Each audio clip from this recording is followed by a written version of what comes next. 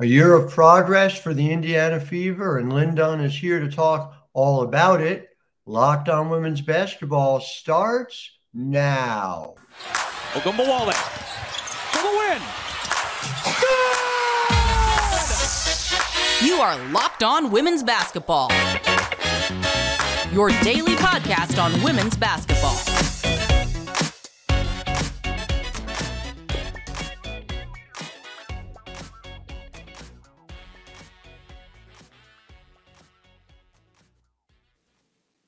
Well, hi there, everyone, and welcome to Locked On Women's Basketball. I'm your host, Howard Megdal. I want to thank you for making us your first listen every day. More than 100,000 of you showed up for us again last month. We are on track to break that number and have our biggest month yet here at Locked On Women's Basketball. So thank you for showing up for us like we show up for you. It is, of course, not just me. It is the entire staff over at thenexthoops.com, where we have 24/7, 365 coverage of women's basketball. We have a beat reporter on every WNBA team that is not only the 8 in the playoffs, but the 4 who have plans to join the playoffs next year. And to talk about that progress and about a team that, to my mind, I'm going to throw this question to you, Lin Dunn, general manager of the Indiana Fever. By the end of the season, it seemed to me that you had one of the 8 best teams. Obviously, playoffs aren't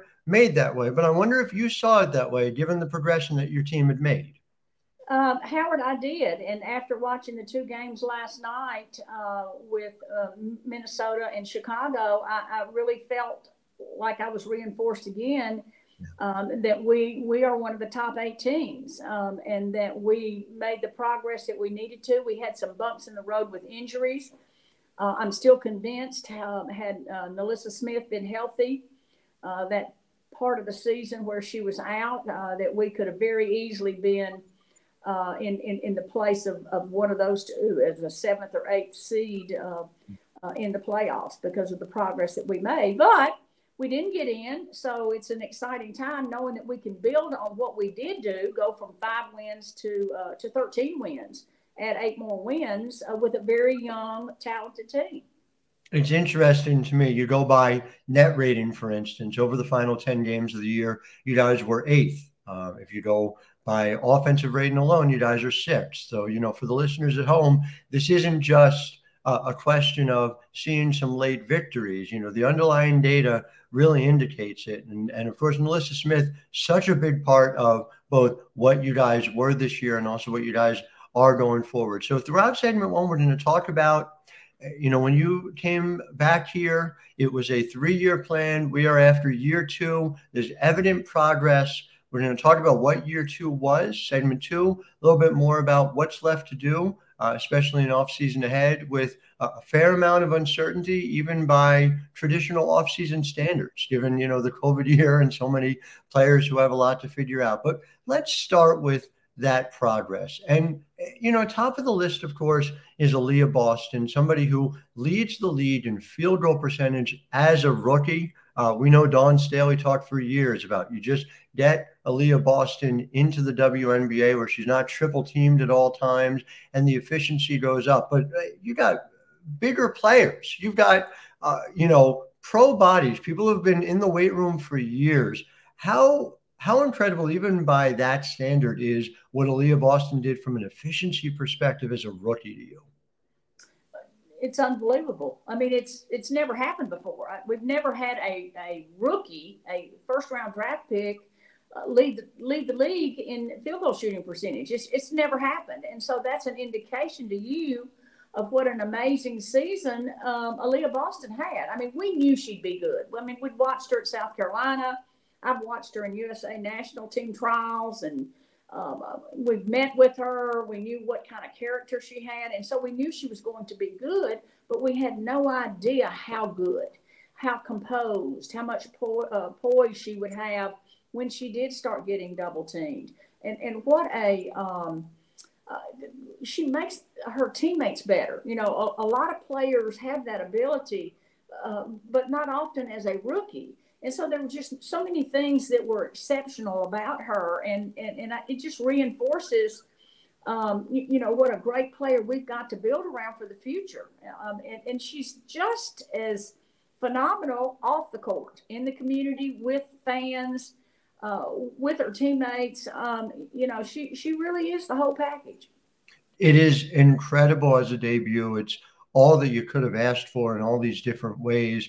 I do wonder, you look, it was from the start that she was efficient. It wasn't like you saw any sort of offensive room for growth from that perspective. What were some of the ways that you saw her game develop between games 1 and game 40, either on the offensive end or, even defensively, where it just seemed like early on she really grasped what Christy Sides was preaching?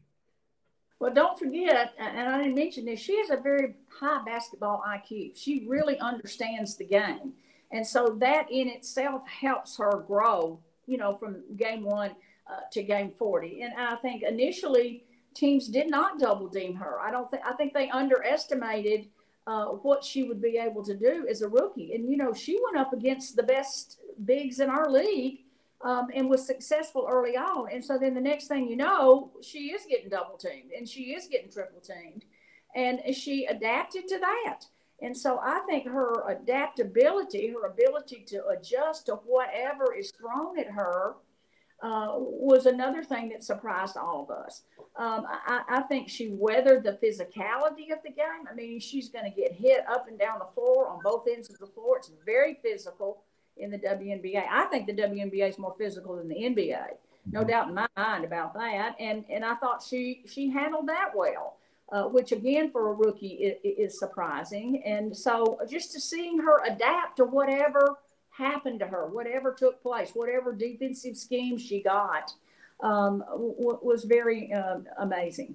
Won't even be 22 until December. Just an incredible future for Aliyah Boston. And again, you could see it as a freshman at South Carolina. She was able to display a lot of what she has subsequently been able to do. But my goodness, just so encouraging. I just sort of kind of leave it with Aliyah before we go on, because there's plenty of players to talk about here.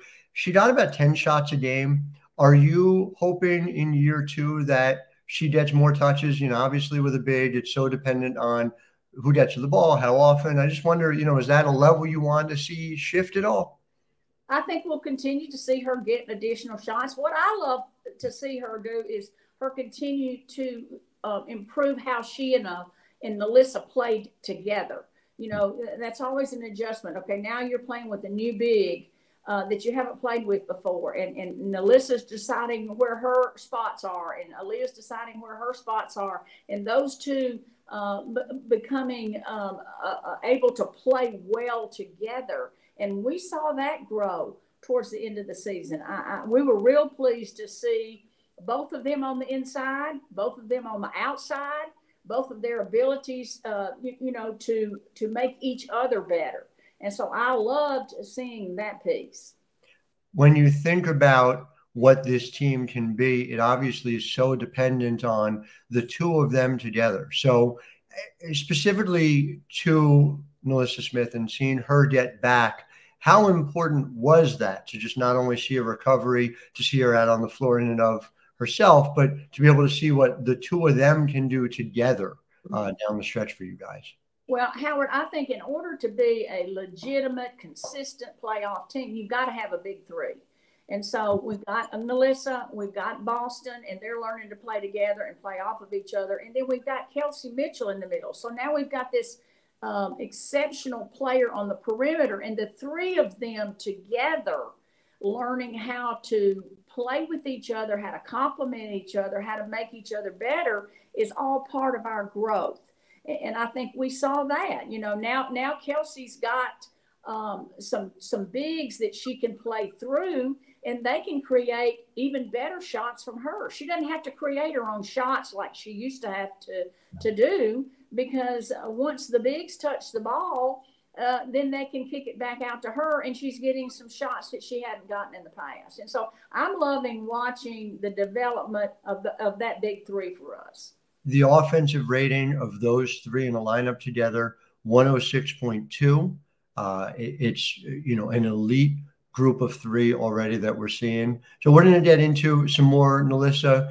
We definitely got to talk Grace Berger for sure, and a number of other players in segment 2. But first, want to talk to you guys at home about Jase Medical. Jase Medical is a really interesting concept.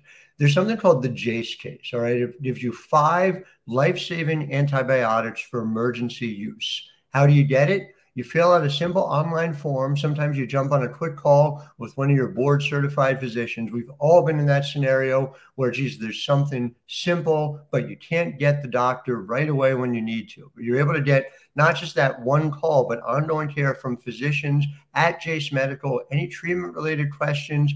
This was doctor created and doctor recommended. This is something that allows us to fill some holes that exist currently in the healthcare industry. So you can save over $360 by getting these life-saving antibiotics, but you can get even more from Jase Medical by using the code LOCKEDON at checkout at jasemedical.com. Again, it's code LOCKEDON, and it's JASEMEDICAL.com. Make sure you're using this doctor-approved opportunity to make things easier. So back in segment 2, and before we jump off NaLyssa Smith, because it's so important to me, what do you think? If Liz had played the full year, do you think she gets Most Improved Player award? And should she have been? She was in my thought, in my conversation when I talked to people about it. It was just missing that time where I said, all right, I'm going to go to the folks who have played a full season. But boy, if she's played in the full 40, I think she's got to be the choice, right? I think she would definitely be in the conversation, and she'd certainly have my vote. I think we saw her grow this season. She came in better shape and more fit, better, stronger. She'd had an exceptional AU experience where, I think she ended the season the MVP and scored 50 points. And so it's just all part of her growth. But, she didn't be in a situation where she got to finish the whole season. She had to sit out. We had to take care of that foot. And, we're still going to make sure here in the offseason that foot gets completely healed. She may or may not go overseas, depending on how that foot goes. It's much better. But we want it to be totally healed because we don't want to have any setbacks for her because we feel like she is a future star in this league. Yeah. And you especially saw it healthy down the stretch. One of the biggest things for me about her as a modern 4 in this league is the fact that she's able to shoot from anywhere. So the fact that she shot almost 53% from 3 over the final 7 games seemed to me one of the leading indicators of sort of where she's going. But you've seen pretty definitively, and Aliyah can stretch the floor too as needed. These are both the modern bigs that you're looking for. Is that how you see it? Just like in the NBA, WNBA, our modern bigs will be players that are versatile. They can face up, they can put the ball on the floor, they can post up. And I think we can move them around. NaLyssa's in the corner. Now she's up at the top. Same with Aliyah. That was another piece of Aliyah's game that we didn't realize, her versatility with her face-up game. But I think we've seen that now. And so having 2 players with their size and their strength and their skills to be able to do that, and they're both so young, is really a positive for us in the future. No doubt about it. A year of Nikki Collin went a long way, as it so often does.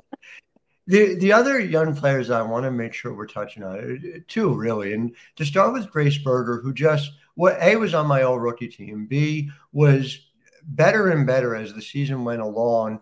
I know she can occupy a lot of different roles. After having her for a full year, what does Grace's arc of development look like in your mind? What can she be and where should she be in this league?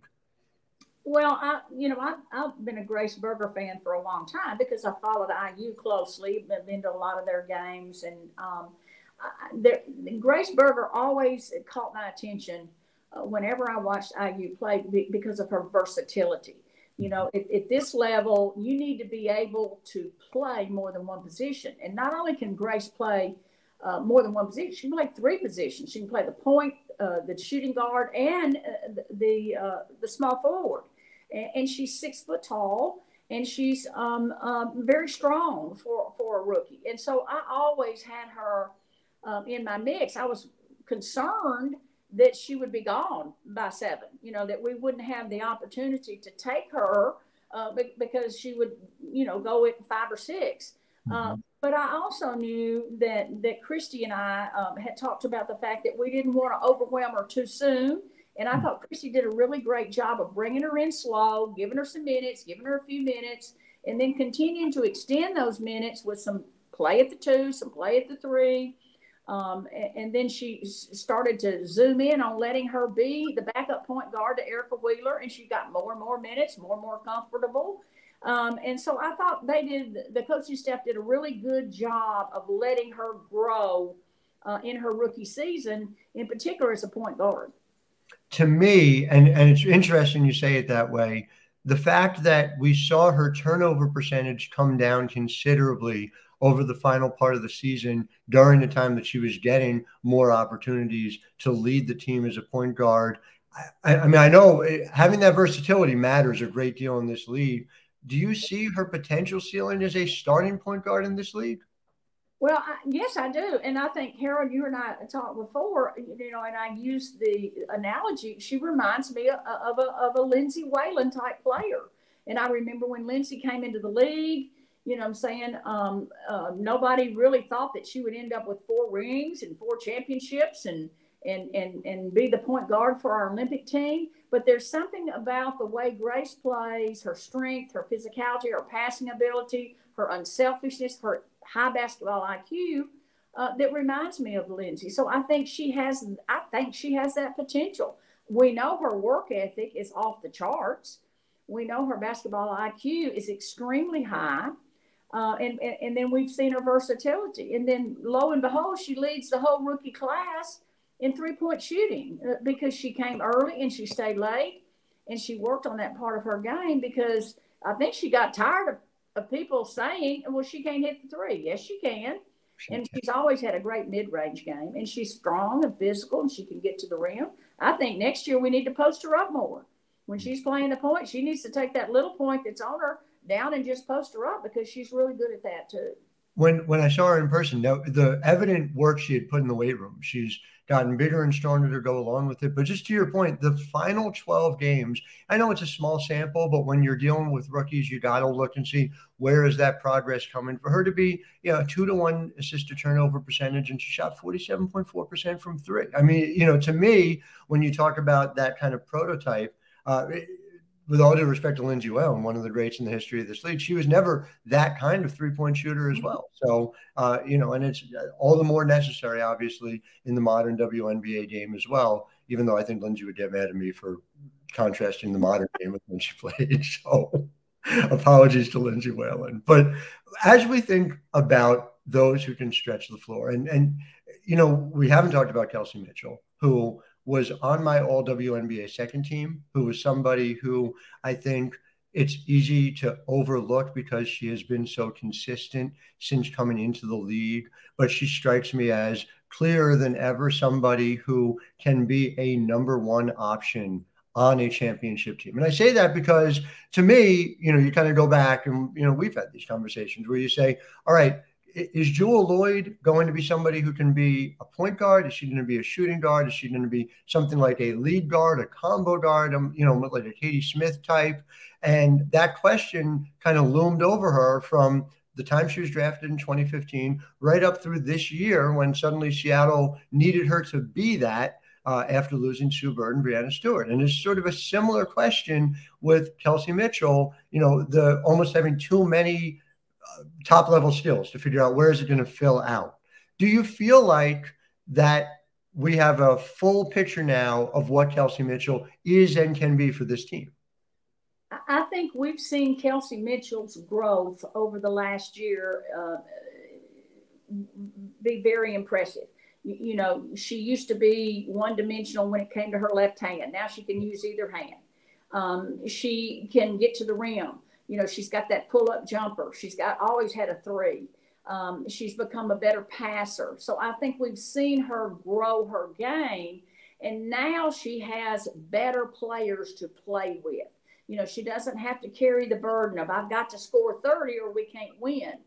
You know, you can score 20 and shoot 50% and we can win. Mm-hmm. And so I think she's learning how to play with better people. And I love seeing that progress for her. If there's a quicker two guard in the WNBA, I don't know who it is, because she has a fifth speed that nobody else has. And so I have her in my top 5 two guards in this league. I mean, she may be top 3. I'm a Jewel Lloyd fan. I'm a Jackie Young or Plum, whoever, or Rike. But let me tell you something. Kelsey Mitchell is in that group. No doubt about it. And my goodness, that's the quickness, which has always been there, is one thing, but you can see the work she has put in terms of the skills, and drilling down into it really is a lot of fun. Be right back to talk a little bit about the offseason, a very different, unconventional offseason right here. But first, I want to talk to you guys at home about FanDuel. And FanDuel has a couple of it's called the NFL, the National Football League. Not too familiar with it, but apparently it's been around for some time. And there's a gap, women's basketball fans, between October 20th is the latest the WNBA season can be, Game 5. And then the collegiate season starts first week in November. So you got about 2 weeks, right, where you got to fill between women's basketball. We all feel that. All right, fine, take in an NFL game or two during that time, and FanDuel will help you do it. If you bet $5 as a new customer, you get $200 in bonus bets guaranteed. Plus, all customers who bet $5 can get $100 off NFL Sunday Ticket from YouTube and YouTube TV. That's like WNBA League Pass, but for the National Football League, apparently. So now is the best time to join FanDuel. You go to FanDuel.com/locked-on. You can kick off the NFL season with an offer you won't want to miss. FanDuel, official partner of the NFL. So that's a good time to watch the NFL, right? And that like 2-week gap between women's basketball, does that sound right to you? That might be. So let's talk about after that gap, right? When we get into November and we get into, I think it's fair to say it's going to be a college season unlike any other, right? So how do you navigate it? You know, we won't even get into the free agent part of things first. We'll talk first about just the idea that, you know, there's so many players who are going to be in this draft and be in this lottery if they come, but they're going to have that choice. So, you know, is it having those conversations? Is it trying to find out, like what do you do as a general manager to kind of navigate what your list ought to look like? It's all about preparation. You're prepared for whatever might happen. It's just like game preparation for when you're playing an opponent. Are we prepared to be trapped? Are we prepared to be switched? Are we prepared, you know, for a zone defense? So we prepare as if all of the top players will come out. We prepare as if none of them come out. And so we know that we are going to get 2 of the top 15 players, whoever they may be. 2 of them are coming to the Indiana Fever. Right. So we have to zoom in on a pool that covers the potential players that we could select. We have to watch them practice. We have to watch them play, film and in person. We have to talk to the people that they work with. We have to find out what type of person they are on the court and off the court. So we have to do a lot of research. But at the end of the day, we have to be prepared for whatever might take place. If Caitlin Clark comes out and we're prepared and we know all about her, great. If she doesn't, then who did come out? Who is coming out? And have we done our homework on that particular player or players? Is it easier to get to more games after next year? You know, there's all this realignment. You know, a large part of me is very sad about it. You see something like the Pac-12 disappear, and that's something that, you know, has obviously a huge women's basketball legacy. But just functionally, you know, I even think about it from a journalist perspective. You know, Oregon comes to the Big Ten, and so they're going to come to Rutgers. I'm in New Jersey, and I'm able to see them. I just wonder, like, does it get easier as a general manager after next year because there are going to be a bunch of these truly national conferences? Well, it may get easier for us here with the Indiana Fever because we're sitting in the heart of the Big Ten Conference, and we're in the middle of America. So we're easily able to travel. We're not on the East Coast. We're not on the West Coast. We're right here in the Central, and so we can, in essence, get to places easier. I think the real key thing, Howard, is the high visibility now of the women's college game. Mm-hmm. I can find a women's college game, 2 or 3 maybe, every night. And I love what these conferences have done. I love what they've done with CBS, ABC, NBC, ESPN, Big Ten Game of the Week, ACC Game of the Week. So I'm just thrilled that there's so much more visibility. I can watch a lot of games and stay home. I can watch 4 games, every night if I need to. But that's good, and that's going to help me with evaluation. But I've got to go and watch them practice. I've got to see what they're doing in practice. I've got to see how they interact with their teammates. So I've got to be able to do both. Yeah, the Big Ten Network alone has been a game changer as far as that goes. So the fact that that happens to be a conference that is growing, I think, is good for the women's game as well. I do wonder, though, and this is, again, a quirk of the schedule of women's basketball, which is that you're going to have to make some free agent decisions as you don't know who's coming out, for whatever your draft pick is. And we'll get to in a second, how you make sure that you get the number 1 pick again, because obviously that's a very helpful thing. But just how do you navigate that with contingency plans? Because it really could, the draft and the value of a draft pick, even when you get number 1, is going to vary so significantly based on who's coming out and also what position they play. Right. Well, I think you've got to cover all your bases by making sure you keep your core. Right. And when I say the term core, I'm talking 7 or 8 players that you're going to keep on your team. And this is who you're building around, not only today, but tomorrow and in the future. You've got to have that strong core. And so we're going to keep them in place, whatever it might take, contract extensions, whatever. And then we're looking at the free agents that would complement that core that we have, and the draft picks that would. But keeping that core signed, sealed, and delivered is another part of our job, deciding who is that core and how we keep them and how they get better. So interesting. So in that way, when that's what you have centered in your mind, the rest of it can balance with no matter what, whether it's a draft pick, whether it's a free agent. Makes a lot of sense. With inside players, outside players, leadership, high basketball IQ, babies versus veterans. It's like a recipe. Yeah, no, that's really interesting. Well, the recipe that's coming together, obviously, looking tasty to be sure as you head into year 3. But I do wonder, last year, as you know, was the first time Indiana ever had the number 1 overall pick. The ping pong balls went your way. What superstitions are you taking forward into this year's draft lottery to make sure that happens again? Well, Howard, first of all, we've positioned ourselves in a perfect spot to get the number 1 pick again. Even though we won 8 more games, right? We fought for that last playoff spot. We're still in a position to have 44% of the balls, based on it being a 2-year deal when it comes to the lottery. So we've gotten better. We've improved. We've been competitive. We've beaten teams. We beat Washington. We beat Dallas. We beat Minnesota. We beat Chicago.